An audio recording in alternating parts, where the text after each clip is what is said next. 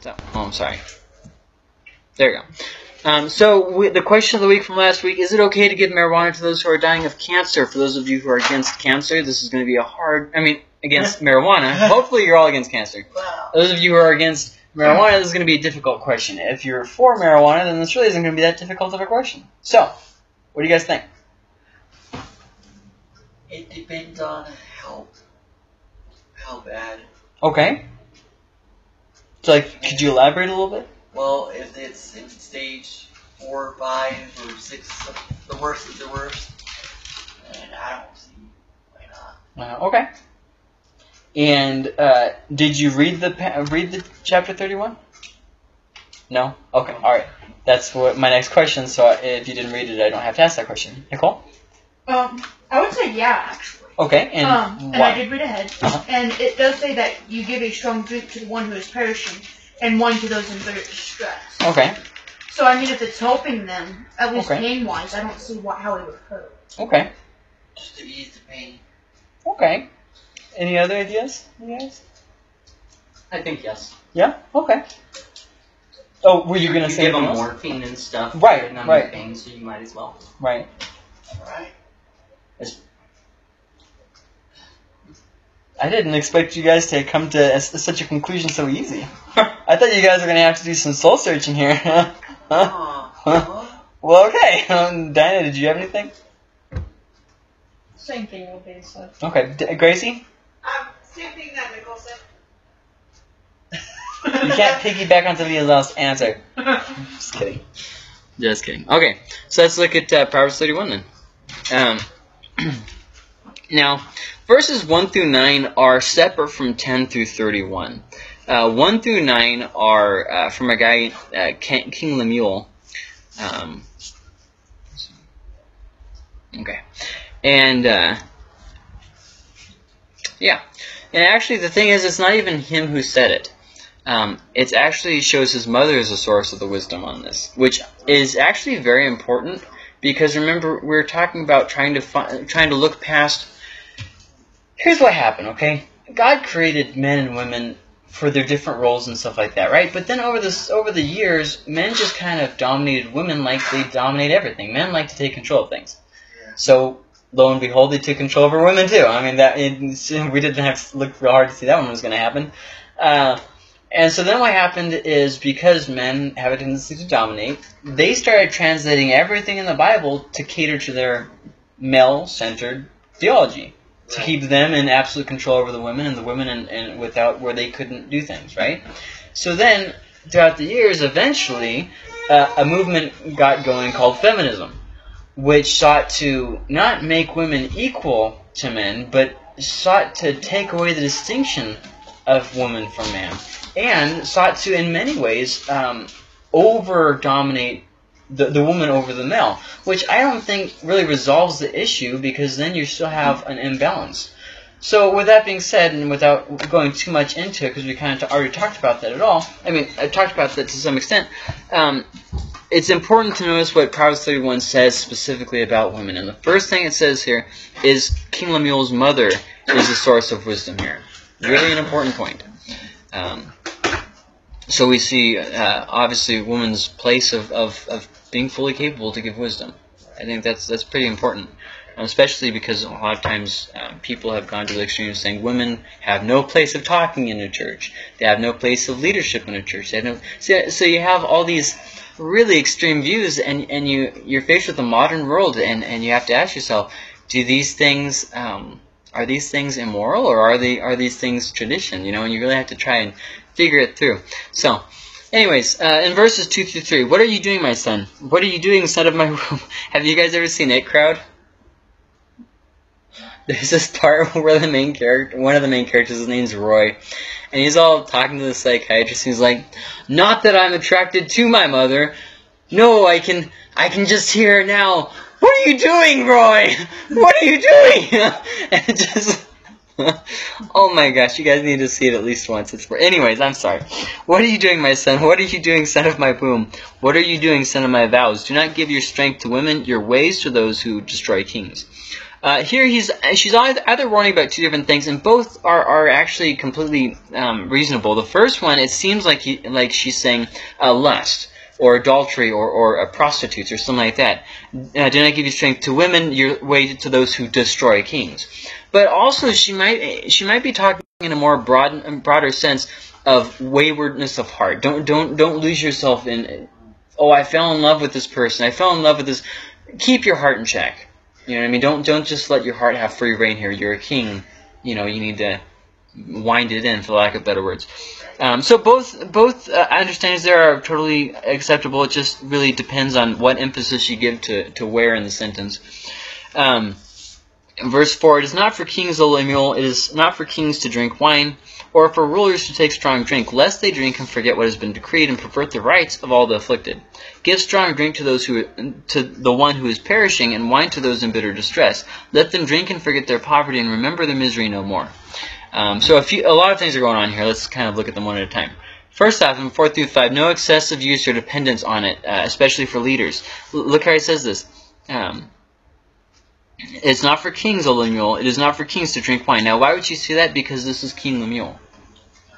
This is the king. So she's telling him, don't be partaking of this. Why? What is the reason? Lest they drink and forget what has been decreed. So, lest you become an immoral king. You take advantage of people. You're an unjust king. And pervert the rights of all the afflicted. So, she's kind of talking here about... obviously, two different understandings here. First, as I mentioned, excessive use. Just the abuse of alcoholic beverages. I remember, for a king to abstain completely from alcohol was completely unheard of at this time. Yeah. She's probably more likely talking about the abuse of alcohol. And then the second thing here that she could potentially be talking about is the dependence on it. It's kind of hinted to. I don't really prefer that reading, but I think that it's true either way. You know, when you're in a kind of a place and you go to that. So, without getting too much into that though. But notice how she is talking to leaders especially, and then in 6 through 7 she kind of switches kind of direction. And notice how 6 through 7 is a contrast to 4 through 5, okay? Now, let me kind of explain that. Give strong drink to the one who is perishing, and wine to those in bitter distress. Let them drink and forget their poverty, and remember their misery no more. So first off, she's talking about a pain reliever. When somebody's in agony, you don't withhold their medicine from them. Okay? Paul said the exact same thing to Timothy when he said, no longer drink just water, but drink a little bit of wine too. It's going to help you feel better. So let's kind of focus on the point of it there. It is definitely a pain reliever. I know a lot of people would get mad at me if I was telling people that it's okay to have marijuana if you're dying. But I mean, I definitely see the pull of it. You know, I definitely understand that. When you have a stomachache or something, do you take Tylenol? Do you take ibuprofen? Do you take Aleve or whatever? Well, why is it okay for you to take that and for someone else to not take something to help their death? Yeah. See what I mean? I'm not talking about recreational marijuana where you're just smoking and getting high all the time and making yourself, useless. I'm talking about where you're actually doing something, it gets pretty painful. For those of you who have ever had a disease where it's a constant pain.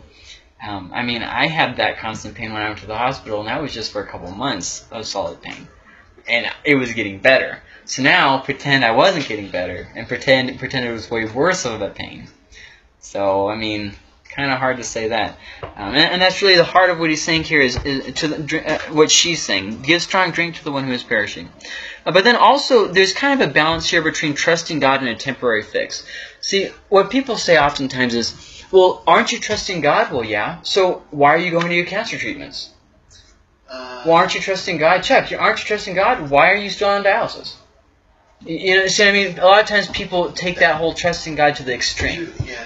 And yes, we should trust God in everything, but we should also remember that God gave us the means to do things, If I wouldn't have gone to the doctor, I would have died. It's already a miracle that I didn't have permanent effects on my organs. And they said multiple times, I don't know how, but you're looking great. You're doing fine. Well, okay, cool. My old professor from SAGU, Dr. Bartell, he got in a car wreck. I think it was this week. His car is total. It's just gone. I mean, it just looks terrible. and he's fine. He has a little bit of soreness in some of his muscles. His wife Sharon was with him, and she's going to have to go through a little bit of surgery. But I mean, the doctor said multiple times it makes no sense that you're alive. And that's kind of what I'm talking about. So Sharon shouldn't go get the surgery for her neck. See what I mean? Like, there's a balance here between trusting God. Yes, absolutely trust God. And even if you do have to be on medication and stuff like that, that doesn't mean you cease trusting in God. But see, God gave wisdom to us. Right, exactly. Right. Exactly. We can use it. Yes, absolutely. Like the thing with Chuck's kidneys, for instance. Just because he has to go to dialysis doesn't mean he stopped trusting in God. No. You see what I mean? There's definitely a balance there. So obviously, there's temporary fixes. I don't want to get into that. But also there does need to be a little bit of a word of warning here. She's not saying run from your problems and it's okay to abuse things. Okay, that's not what she's saying. Okay, so give strong drink. Everything is in moderation. Right. Obviously, when you're going through severe pain, you're gonna have to do a little bit more than moderation. Because you're medicating. But ultimately, yes, that's true.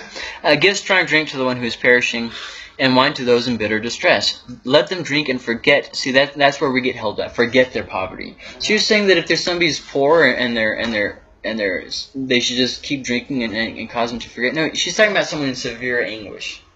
Okay. So, anyways, I think we've kind of clarified that. Any questions on that? No? Okay. So obviously there's a clear contrast between poor decisions and excessive pain. See, at the beginning she says not to drink for leaders because how it affects your decision making. Right. Which people who are in pain, obviously it's going to affect their decision making too, but so does pain.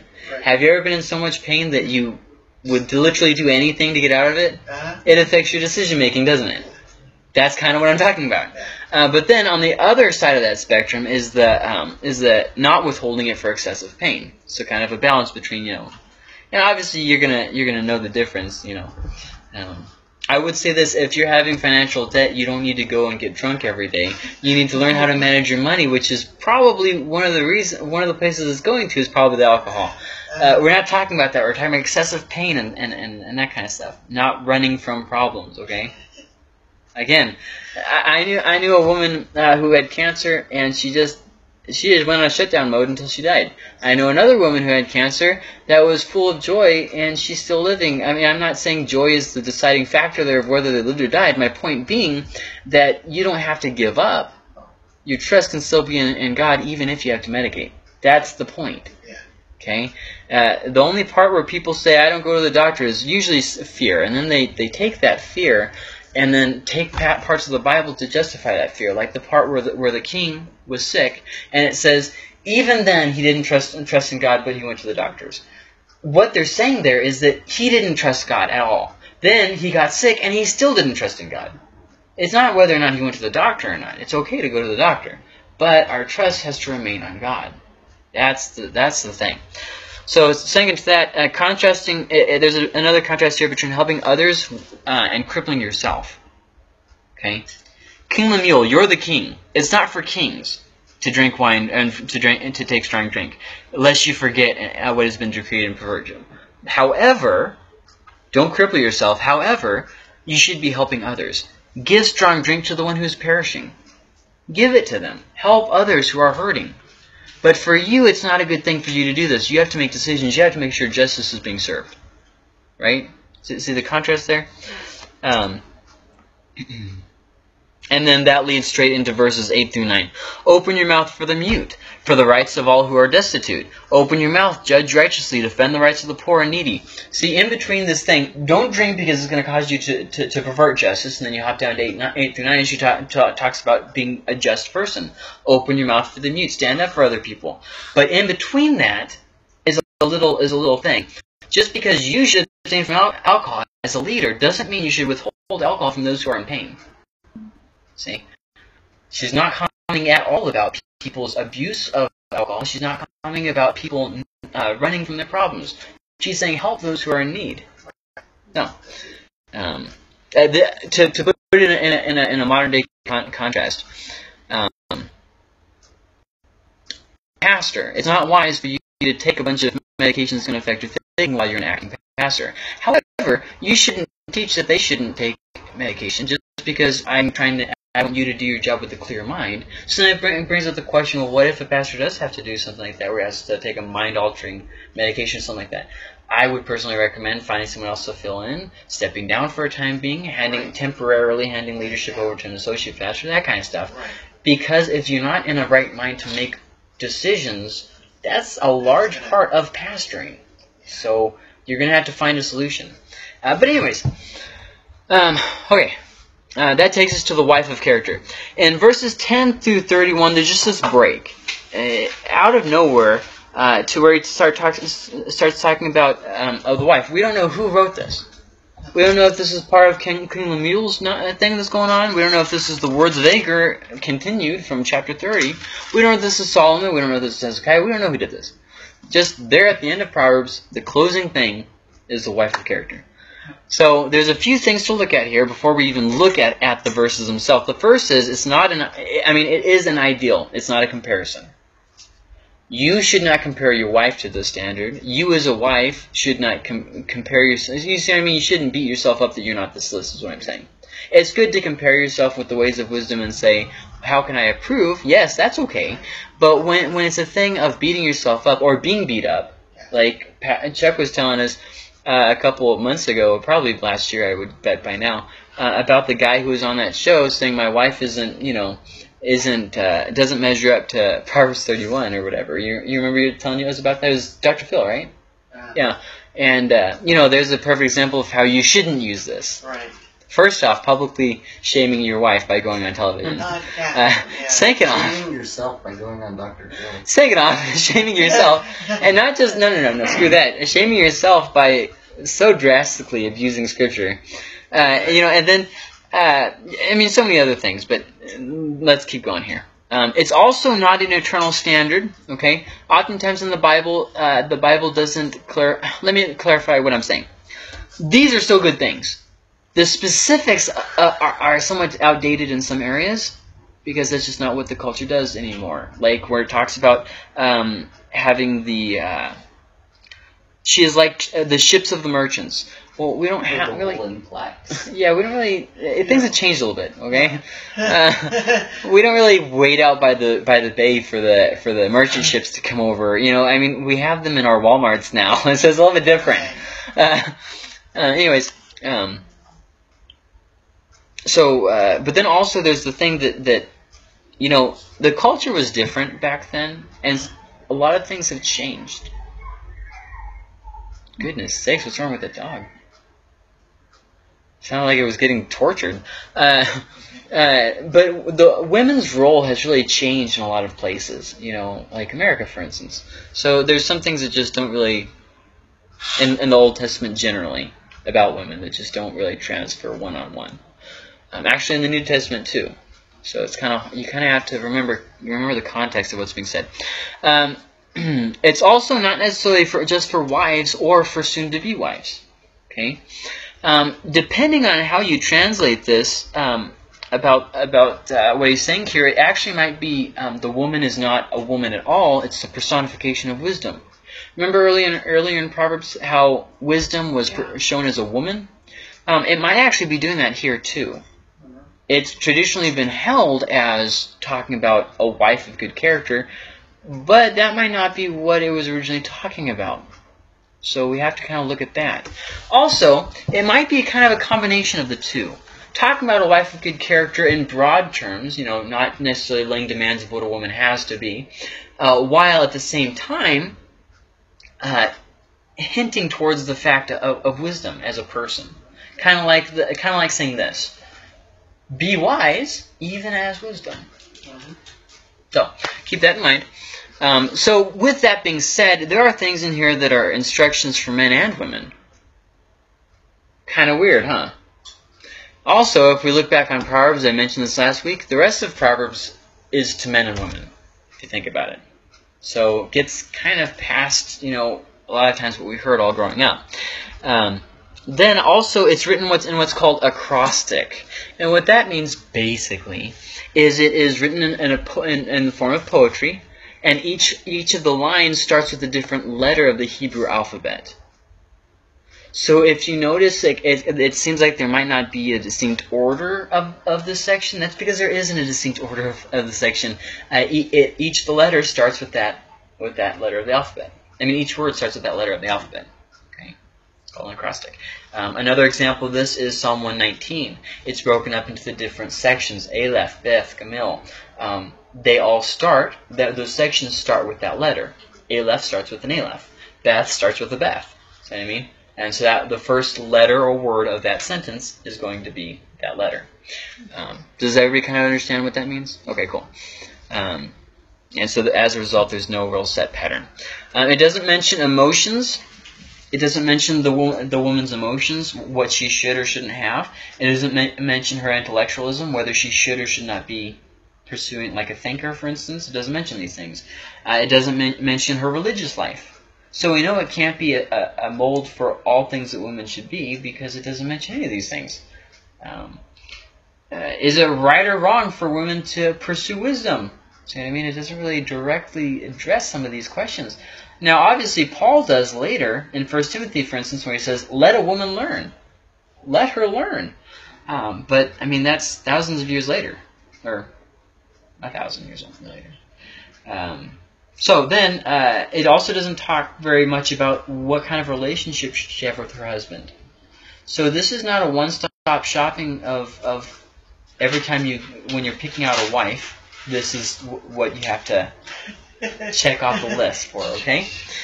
A lot of times, traditionally, and why I'm really beating this into the ground is because men have traditionally lorded it over women and kind of been overly critical of the woman. And so I feel like it's only fair to address those hundreds and hundreds of years of imbalance with a little bit of clarity. So, thousands of years, I guess we should say. So that takes us to the actual Proverbs 31. An excellent wife who can find? She is far more precious than jewels. Now, first off, this is exactly what Paul is going to say in his writings. Character and wisdom are better than looks. It's the character of a woman that's to be praised. Notice that, okay? Not if she does everything perfect, not if she's the most beautiful of all creatures in the world. Right. It's her character, okay? An excellent wife who can find? She is far more precious than jewels. The heart of her husband trusts in her, and he will have no lack of gain. She does him good and not harm all the days of her life. Now, 11 and 12 kind of have a similar connection there. She's trustworthy. Right. See what I mean? She's trustworthy. And verse 12, especially, she cares for the best interest of others. It's kind of a self-serving, I mean, not a self-serving, an others-serving thing. If you read 1 Corinthians chapter 13, it talks about this. Love does not cater to self, basically. You can go through 13 and it says, 1 Corinthians 13, and it breaks all those things up, but they don't want to waste the time. So she's trustworthy. The heart of her husband trusts in her, and he will have no lack of gain. So obviously that brings to the point the place that a husband should definitely put in his wife. You know, as men, as husbands, we have to make sure to give respect where it is due. You know what I mean?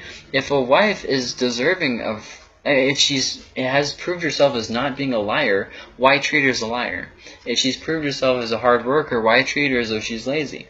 So I mean, treat her as she has deserved. Like, I'm not saying that, let me reword that, because it sounds like, so if she's a bad wife, you reprimand. You know, I'm not saying that. I'm saying that honor the things that your wife does right. You know what I mean? Respect her in the things that she does right. Obviously, this goes both ways too. When your husband does something right, you know, you want to do the same thing there. And Jesus even said that when he said, "Treat others how you want to be treated." You know, kind of that idea. So he cares for the best interests of others. She does him good and not harm all the days of her life. Verse 13, she seeks wool and flax and works with willing hands. She is like the ships of the merchant. She brings her food from afar. She rises while it is yet night and provides food for her household and portions for her maidens. Now, a lot of this is lost in through time. But the idea here with 13 and 14, she seeks wool and flax and works with willing hands. Basically, she's a hard worker. Yeah. She makes things for the household that's needed. Okay, she works with the servants that are in the household. She works together. She brings things about that need to get done.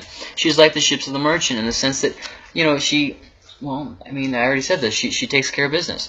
So in verse 15 here, she plans for the future. She rises while it is yet night and provides food for her household and portions for her maidens. Her servants, everyone who's in her employ, she takes care of it. Okay. Obviously, you can see how strongly this relates to Lady Wisdom that we looked at. So strongly it relates to her. Verse 16 then. She considers a field and buys it with the fruit of her hands. She plants a vineyard. She dresses herself with strength and makes her arms strong. So she's not lazy. Exactly what Proverbs already told men that they shouldn't be, right? She puts her hands to the distaff and her hands hold the spindle, basically sewing. I don't want to get too much into it, but let's just clarify this, sewing. She opens her... Also, I want to clarify this too. Some things have been deemed as traditionally feminine, like, for instance, sewing. But that's not exactly fair. In past generations, men were also sewers because you had to mend your clothes. It's a skill. Right. I mean, just because something is seen as a more feminine skill. Right, that's what I'm saying. Not just because it's seen as a more feminine skill doesn't mean that it makes you a woman as a man who sews, and it doesn't mean that you're not a woman if you're a woman who doesn't sew. Right. Because what has happened in the church, especially 100 years ago, is women had their role. They had to stay in the house, and they had to sew. They had to cook all the meals. Right. That was just how it was. They didn't have any say-so in any of the decisions that the husband was to They make. still do that in the Mennonite. They still do that in a lot of places in America. They still teach that in a lot of places in America. And that's why I'm really pounding this into the ground. No. Just no. Right. In fact, this is kind of breakneck for a lot of the things that women were allowed to do later and whatnot. So, she perceives that right there, 18. She perceives that her merchandise is profitable. Her lamp does not go out at night. Now, this can have two different ideas here. The first, she burns the night oil, as they say. Her light doesn't go out at night. She's working. Yeah. Or it can also mean that her lamp doesn't go out. They're not in want. They keep the lamp burning because they're not in want. It's not like they have to spare the oil. Right. Okay. I kind of prefer the first meaning because it's more like, she's a hard worker. And that kind of seems to fit with other things that she's saying here. She perceives that her merchandise is profitable. Once again, though, that not necessarily, because with the cross sticks, it doesn't have to connect. Remember, it's poetry. But with that being said, it doesn't really make sense if they're saying, yeah, she wastes oil at night, after he just said that she's careful not to waste stuff. So it's like, well, I don't think that fits. I think it makes more sense to say that she's burning the night oil. But notice in verse 17, I want to backtrack here, the things it says there. She dresses herself with strength and makes her arms strong. Does anybody have another translation they can read? You, I think, do. 17? 17. She sets about her work vigorously. Her arms are strong for her tasks. Yeah, I like that translation actually a little bit better. The ESV, I think, is a little bit too repetitive, and I think that really opens it up more. This is meant to be poetry, and they translate it in a very rigid way, just like. It's like when you read the Iliad or the Odyssey by Homer, it gets really dry. The thing is, it wasn't meant to be read like that. You go back and you read it how it was written, and it's like, wow, it's a lot better, a lot easier to remember and stuff. Then you read it in English, and it's like, let's just say poetry doesn't translate well. Anyways.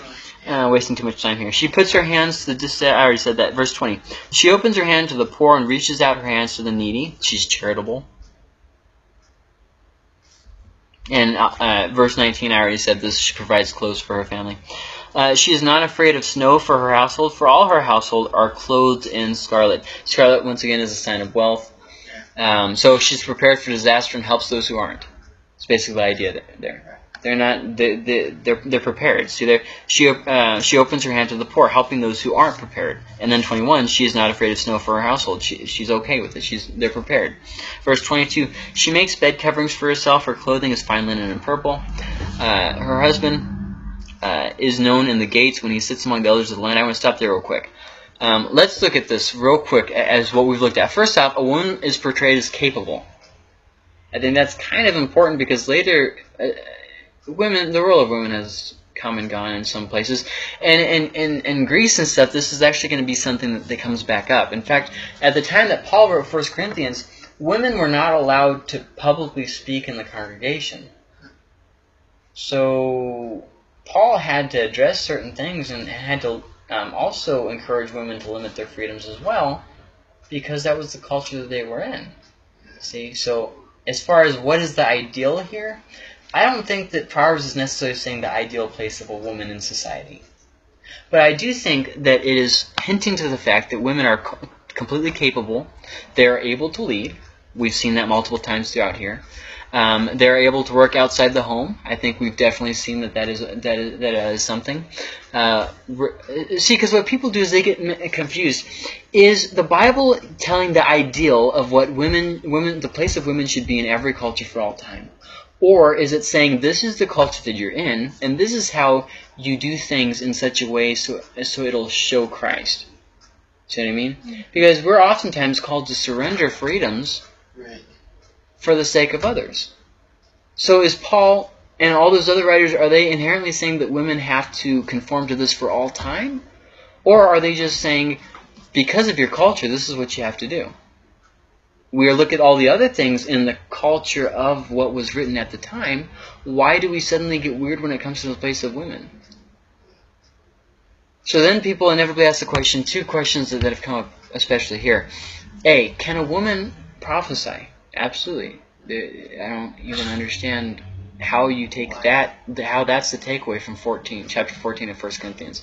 And the second thing is, can women be leaders? Can they be pastors? And there's nothing in the Bible that says no. So let's keep that in mind. At Paul's time, it was more common for men to be, but he didn't say women cannot be in leadership. You see what I mean? Now, he did give some qualifications. A wife cannot publicly reprimand and have dominion over her husband in the church situation. So if the wife is the pastor, she has to make sure not to do things publicly to shame her husband. But with that being said, husbands probably shouldn't publicly shame their wives either. So I don't see how that means women can't be pastors. So, active in domestic life as well. It definitely shows that she's fully capable of being the domestic, the household, that kind of stuff. Business world, it shows her able in the business world. Okay, in the business world, and it also shows her as capable in charity. So it shows her in all these different realms being fully capable. And so we're left with the question, why did the culture, especially the Jewish culture, limit women even more so in the years after this? By the time of Jesus, women were limited way more than they were at the time of Solomon, if this is accurate as to what was actually happening. We're left with some really big questions. Obviously, the Bible never directly said, hey, women should be equals or whatever, anything like that. But it did give us things that, when understood in its culture, help us to understand how, as the culture changed, so does the place of women. So we should keep that in mind. So, verse 23 then, her husband is known in the gates when he sits among the elders of the land. Basically, they rise to the occasion and pursue success. There's this whole big thing here that he's hinting to about the husband getting involved with the politics of the city and that kind of thing. But the main takeaway here is they get involved with stuff. They earn respect, and as a result of them earning respect, they earn positions. I don't really want to get any more into this because I don't really want this to be to waste the time on that. Verse 24, she makes linen garments and sells them. She delivers sashes to the merchants. Strength and dignity are her clothing, and she laughs at the time to come. So there, she earns respect by her wisdom and good character. I already mentioned that. She opens her mouth with wisdom, and the teaching of kindness is on her tongue. She looks well to the ways of her household, and she does not eat the bread of idleness. Her children rise up and call her blessed. Her husband also, and he praises her. So there in 28, give praise when praise is due. I already mentioned this. Do your best. Obviously, is another takeaway from that. Not just for the wife, but for the husband, for the children as well. Rise up and do your best, I really think is what it's hinting at there.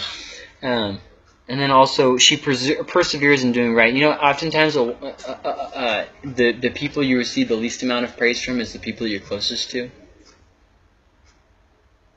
You know that? but yet she persevered all the way up till her children and her husband are praising her. She persevered past the odds, past all the reasons that she could have given up. You know what I mean? That perseverance, I really think, is a key part to this whole thing. It doesn't say that she got gung ho and went at it. It says that she dwells with wisdom, basically. You know, you can compare it there with what it was saying earlier with lady wisdom. So do your best. That's obviously throughout the chapter here. Give praise and praises. Do that specifically here. Many women have done excellently, but you surpass them all. Charms, and then that closes up the statement there. Some people have attributed 30 and 31 to what the husband is saying. That's not very accurate. It's a conclusion statement. In other words, it's concluding the section about the wise woman. Okay, so the main message of it is, first off, holiness and good works are really the praiseworthy thing. Look at 30. Charm is deceitful. In other words, being enamored by someone doesn't. It causes us to overlook things. You know, some people talk a real good thing. We fall in love with them. You know, and as a result, we just kind of see what we want to see. You know, and then and beauty is vain. In other words, good looks don't last. I mentioned this before. We hit the peak of our good looks around like 22, most of us, and then we start to decline around 28 to 32, somewhere in there. You know, we start to kind of age. You know, don't take this the wrong way. Basically, what I'm saying here is we have a very short time of being really attractive people. You know, then wrinkles set in, we start losing hair, we start turning gray, that kind of stuff. And I'm 25 and I'm already losing my hair, so you can see what I'm saying, that you're not guaranteed to, you know what I mean, what does it say there? Beauty is vain. Anyways, but a woman who fears the Lord is to be praised. There's the holiness part. Because we looked at Proverbs, what fearing the Lord is, right? But then in verse 31, give her of the fruit of her hands. Good works are to be praised too. And let her works praise her in the gates. Her good works declare who she is. She doesn't need to defend herself because her good work shows itself. So that's really the end of this. Praise for what she's accomplished by herself, not because of her husband. This is incredibly important. The husband is the head of the household. She's not leeching her respect off of him. She, by herself, has given herself a good name through her hard work. That's a very important thing. I mean, I don't think now in today's culture we don't get what it's saying here because, you know, we've got the feminist movement and we got this, that, and the other thing, all this nonsense going on. We miss the importance of what Proverbs is actually saying. Instead, we've reduced this whole section of Proverbs 31 to say, this is the wife I need to look for, and if my wife doesn't measure up to her, I need to point her in this and say, hey. Get on Dr. Phil. What? Get on Dr. Phil. Get on Dr. Phil, exactly. And so I think that's really not fair. It's also not condoning spouses not being submitted to each other. It's not saying she goes out and does these things without asking her husband what she should do. In the same way, husbands shouldn't go out and spend all their money in a way without asking the wife. You know, it's a mutual bond. The great thing about marriage is it's about us, not I. You know, I've heard it compared to, it's like a giant sandbox, except there's nothing in it. And each of you have to put stuff in the sandbox. You know, oh, well, that kind of takes the pressure off the other person to be perfect. You're not molding the other person to who you want them to be. You marry someone according to who they are, not who you think that they might one day be. And then you work your best at making the marriage the best. And then you just have to hope and pray that they do the same. No marriage is doomed to fail as long as both people are seeking the benefit of the other. I would say as long as one person is, but that's just not true. Your spouse can divorce you and you can have no say of it. I mean, that's just how it goes. Not everybody who gets divorced wanted to be divorced. So anyways, that takes us to the question that I've been building up to for a while. What is Sheol? What is that? Anybody know? Any ideas? Are you right now?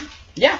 Oh, I grew up always being told that it was hell. Okay. But as from what you were talking about completely about Sheol, I have no idea. Okay. Any other ideas? Never heard of the word. Oh, okay. I'm gonna say it's the grave. Okay. Nicole, you got anything? I'm same way as you. I always thought. It was hell. Okay. Well, it's not going to be an easy answer. Okay. So first off, let me start with a few questions. Some people have assumed that it's like a limbo. It's like a yes, exactly, like a purgatory. That everybody who died before Jesus went into this place, and that then, after Jesus came, he went down into this place and preached to them, and they had the opportunity to then accept or deny him and go on. And this is taken from one ambiguous passage in 1 Peter. I believe it's 1 Peter. It might be 2 Peter. It's one of the Peters, where he's talking about the time of Noah and that kind of stuff. And here's my thing. You can't really establish a real firm doctrine off of something that is only mentioned one time and ambiguously worded. It could be saying that, yes, but it could also be saying that Noah was a proclaimer of righteousness or that he was preaching by his lifestyle. In other words, Noah was such a righteous person that he was a testimony to the people who are living ungodly. See what I mean? But it also could be that an angel was preaching at the time of Noah for them to repent. It's kind of difficult to understand exactly what's being said. And so because of the confusion that surrounds that passage, it's not wise to then say, yes, that is affirming this doctrine. Because 100 other times in the Bible it talks about that to be absent from the body is to be present with the Lord. It talks about that we only live once and then we face the judgment, right? That it never once says that people went to some limbo. Look at the story that Jesus told with the Lazarus who went to hell. And he's suffering. He looks up and he sees his servant who he mistreated all those years with Abraham. So there's that, Well, what about when Jesus was dying and he told the guy that he'd be with him in paradise? Well, that's a word that's oftentimes associated with heaven. So it doesn't necessarily mean there's another realm outside of heaven that these people went to before heaven, okay? There's a lot of other things like that it's too ambiguous to say, yes, there was this other place, this limbo that people just went to. It doesn't really fit at all. Then, is it a place where we cease to exist? Jehovah's Witnesses teach us. Basically, at death, the person ceases to exist. They go into the dust. And then, there are certain individuals that are resurrected. But, if you're not one of those who get resurrected, you'll never know because you're in this eternal soul sleep. You exist in God's memory. But you don't go to hell, you don't go to heaven, you just... Okay? So, for that, you have to see that Sheol is nothing but the grave. That context never requires anything else than Sheol means the grave. That's the only way you can arrive at that conclusion. Which is actually one of the things Jehovah's Witnesses do. This word only means this. Well, no, we do this in English too. A word can mean something different according to context, right? Yeah. I mean, right. So we really have to look at that. So that really doesn't justify either. So let's look at a few places that it's mentioned. Jonah 2:2 is one of those places. What? Jonah wore a tutu? Jonah chapter 2, verse 2. You don't have to turn there if you want to. You can. Absolutely. Whatever. It says, Then Jonah prayed to the Lord his God from the belly of the fish, saying, now obviously this is Jonah, he's run away from God, and he's been swallowed by this large fish. And at this point, he repents. And this is what he says. I called out to the Lord out of my distress, and he answered me. Out of the belly of Sheol I cried, and you heard my voice. And basically, it sounds like what he's saying in this context is from the depths of death. I had nothing going for me. I was in this fish. I didn't think I was going to make it out, but I cried out to you, and you answered me. Another thing that could be saying is he could be saying that the fish itself, he's likening the fish to the grave, and that he went under in the grave, the fish being representative of the grave. He could be seeing that too. But either way, that doesn't mean that Sheol means that we cease to exist, as the Jehovah's Witness would then claim. Now let's look at Psalm 16:10. Now, this Psalms seems to give some support to what Gracie was saying about it being likened to hell. Now, once again, though, Sheol means different things in different contexts. So, whereas Sheol might mean hell one place, it might mean death or the grave in another place. See what I mean? So you really have to pay attention to the context, which is what Jehovah's Witnesses hate doing. They hate paying attention to the context. Sheol means the grave. Only ever does mean the grave. Yes, it does mean the grave. Majority of the time it means the grave. Right. However, according to the context, it can mean something else too. Right. Okay, and also just because it does mean the grave the grand majority of the time doesn't mean that means we cease to exist once we die. Okay, so Psalm 16:10 says this, for you will not abandon my soul to Sheol or let your Holy One see corruption. See, it seems to imply here, I think it's David here, David seems to implying that Sheol is not a good place to be. Right. See, look how he says this, for you will not abandon my soul to Sheol. Well, if Sheol is just simply the grave, unless David is one of those people who are going to be resurrected and he knew, but how did he know when nobody else knows? Right. It just doesn't, I don't really think that, and it also doesn't fit with what he's saying here. I'm going to sing before all of Israel the song that I sang, that basically I'm one of the few who are being resurrected, and all y'all are just going to cease to exist. You're screwed. Right, and that also contradicts everywhere else in the Bible where it talks about hell being an actual place. It talks about eternal torment. It talks about separation from God. It talks about all these different things. It talks about Satan being thrown into the lake of fire. How do we reconcile these things if they don't exist? Right. That basically means that Jesus is a liar. And if he's a liar, then he can't be trusted in any of the things that he says. In other words, we can't guarantee that we're going to be resurrected either. Right. See what I mean? So with that being said, or let your Holy One see corruption. See, it's a parallel. Corruption and Sheol are parallels there, which seems to imply that Sheol is more than just the grave. Death and the grave, and yeah, absolutely, but it seems like it's more than that. Right. But then also in 23:6, he's going to go a little step further. He's going to make it sound like death is, or Sheol is a place that for judgment. Okay, in other words, hell. Now 23:6. Surely goodness and mercy shall follow me all the days of my life, and I shall dwell in the house of the Lord forever. But how can you dwell in the house of the Lord forever if he was going to Sheol? Where would the contrast be between the rewards of the righteous serving God and the rewards of the sinful going to Sheol? It seems like there's a contradiction if Sheol is just death. But then in other parts of the Old Testament, you can tell that the person didn't believe that there was an afterlife. Look at the account of Jacob when he thinks that Joseph is dead. I'm going to go down to Sheol with a gray head, with weeping. I'm going to go down to Sheol. Now, there's two understandings. One is he thought that God was angry with him, and so that God wasn't going to save him. That he was going to go to hell. Why else would all these bad things happen to him? Right. And it's not recorded that he seeks after God again until he finds out Joseph is alive. So that is possible. Another solution is that he's just simply saying, I'm just waiting to die. I'm overcome with sorrow. I'm just waiting to die.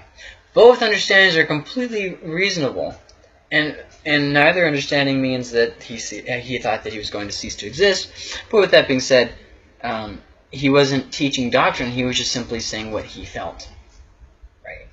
If he's teaching doctrine that Sheol is just death and everything, well, then that means, or that there is no afterlife, then that means that he's also teaching doctrine that whenever we lose a loved one, we should give up on life. Right. See what I mean? Well, he's not teaching that, is he? Well, no, because the rest of the Bible clarifies. So then we can't take Sheol as being that then. So we have to understand that people in the Bible sometimes say things that aren't necessarily true. And sometimes they don't have a full understanding. I talked about this with the prophets, where they prophesy, but they don't necessarily understand the full extent of that prophecy. Okay? And then Psalm 49:15 is another good example of this. Okay? But God will ransom my soul from the power of Sheol, for he will receive me. I'll be ransomed from Sheol. I'll be ransomed from death. I'll be ransomed. In other words, I'm not going to hell. I'm going to heaven. I trust that God's going to save me from hell.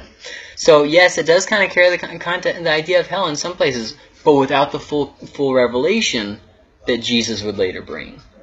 See what I mean? So there was a lot of things that they didn't know, and they had to stand in faith without any guarantee that there was an afterlife for them. Kind of a difficult place. Some people in the Old Testament didn't have the revelation that there was a resurrection. That they absolutely, in fact, the Sadducees are a perfect example. The two parties, Pharisees and Sadducees, the two main parties that combated Jesus, right? And these are perfect examples of the two main understandings of how to interpret the Old Testament. The Sadducees said, well, it looks like, in taking the evidence of the Old Testament, that there is no afterlife. And the Pharisees went the other direction. Well, it seems in taking the direction of the Old Testament that there is an afterlife. See what I mean? Yeah. And so it was ambiguous in the Old Testament. There wasn't a clear teaching about the afterlife. Everything was kind of in cloak and dagger. Until Jesus came, he clarified things. Yes, there is eternal punishment for the wicked. Yes, there is eternal salvation for the righteous. Yes, I make you righteous, not your works. See, a lot of these things Jesus brought clarity to. Context guides. Often death or the grave. It can also be is often associated with the idea of judgment, seeming to imply hell. There is no one-for-one equivalent with interpretation. I cannot say this enough. There is no such thing as a one-for-one equivalent of interpreting. It just doesn't exist. Sometimes things are a little bit hard to understand, and we just have to be okay with that. Which is why it's important that we read the whole Bible. See, the New Testament depends on your knowledge of the Old Testament. The New Testament doesn't repeat everything the Old Testament said. It assumes that you already know what the Old Testament says. It's based off the Old Testament. But then it gives further clarification to some things. For instance, the Holy Spirit, it was a little bit ambiguous. Is that God, or is that just His presence? Well, so the New Testament clarifies, yes, the Holy Spirit is actually God. Then it also clarified about the thing that it says where nobody sees God, but yet it says that Moses saw God. So like, well, the New Testament clarifies what it's talking about there. All these different things, hell, judgment, all these different things, the New Testament clarifies things in the Old Testament. So, because a lot of people read the Old Testament and they came to a few conclusions. Slavery is okay. It's okay for women are inferior to men and that kind of stuff. And what was another big thing from the law? And works save us. That the law didn't say that, but they assumed that that's what it meant. So then Jesus came and he clarified a few issues there. The question of the week, if nobody has any questions or comments. Okay, cool. The question of the week. What difference exists between denominations and does it matter? Okay. Next week we're looking specifically at denominations and the different traditions of the denominations. Like, for instance, we're going to look at the Lord's Supper, communion, the different ways that it's taken, the different meanings that different people have for it.